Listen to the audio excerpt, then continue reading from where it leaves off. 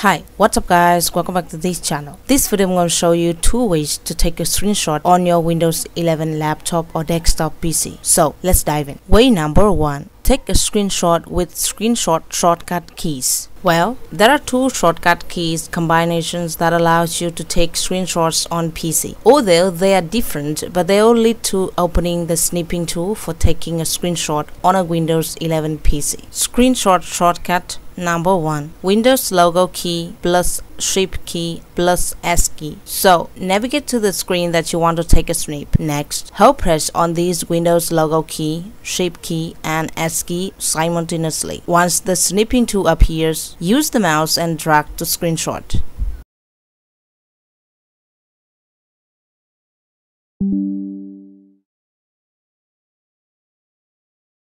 Screenshot shortcut number 2. Use the print screen key on your keyboard. As for Windows 11, first you might have to enable this print screen button for screen capturing under the settings. Head over to the Windows settings, then go to Accessibility. Or the easiest way to go to these settings is by pressing on both Windows logo key and U key on your keyboard. Alright, now choose keyboard settings. Next, make sure its use print screen key to open screen capture is on. Once you've done this, just press the print screen key on your keyboard. This will bring up the snipping tool and start screenshot on your PC.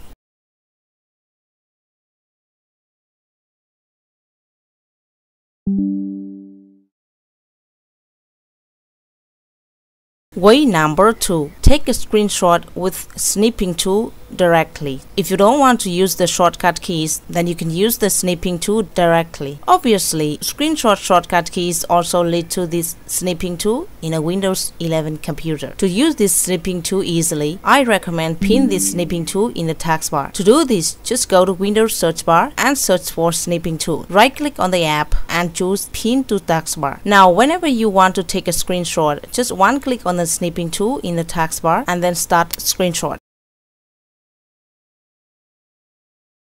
And by the way, this snipping tool allows you to take screenshot in different modes. It can be rectangular, where you drag your mouse to screenshot, or it can be screenshot of a window, then one click to capture it, or full screen capture mode, and freeform capturing, where you can draw to screenshot with a mouse click. And that's it for today's video guys. Thanks for watching, and don't forget to like, share and subscribe to my channel for more videos later on. Bye for now.